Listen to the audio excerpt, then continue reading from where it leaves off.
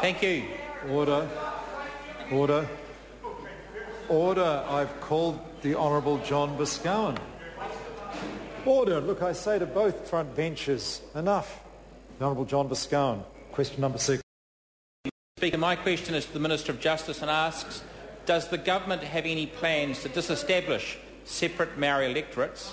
If not, why not? The Speaker, Honourable Chris Finlayson. On behalf of the Minister of Justice, no, because it's not part of the government's electoral law program. This government's priority in electoral law has been to put an end to what had become routine abuses of electoral law and public funding by parties whose conduct is repeatedly referred to the police, and to restore freedom of speech by repealing Annette King's Electoral Finance Act. Supplementary. The Honourable John Boscawen. Supplementary to the Minister of Justice. Is it the government's intention to abolish the Māori seats once the historical treaty process has been concluded, as set out in National's 2008 election policy?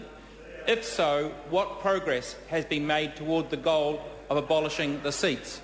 The Honourable Chris On behalf Finlayson. of the Minister of Justice, I've already in the answer to the primary question outlined what the government's priorities have been.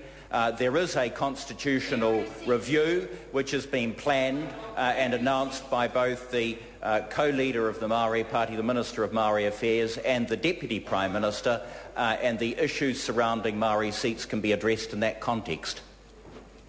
Rahui Katanei. Thank you, Mr Speaker. Is it the Minister's opinion that disestablishing the Māori seats will do nothing more than create a wedge between Māori and Pākehā in a time when the country is trying to move towards a united Aotearoa? And if so, why does he think this debate has been brought back into the public arena? The Honourable Chris On Finlayson. behalf of the Minister of Justice, there are a number of interesting questions concerning Māori representation. The issue of Māori seats in Parliament, as I said in the answer to my the second question of Mr Boscawen, that will be the subject of a constitutional review which has been outlined by Dr Sharples and Mr English, and those issues can be addressed in that context. The Honourable John Boscawen.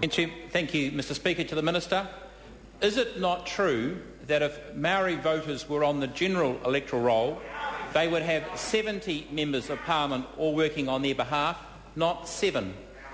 The Honourable Chris Finlayson. On behalf of the Minister of Justice, what the member is trying to do is engage on the questions of Māori representation and the other matters that I've referred to in answers to these questions. They are the subject of, or part of the review, which has been announced by Dr Sharples and Mr English, and the member will have ample opportunity to make all the points he wishes to make to that review at that time. Question number 7, Jacinda Ardern. Thank you, Mr.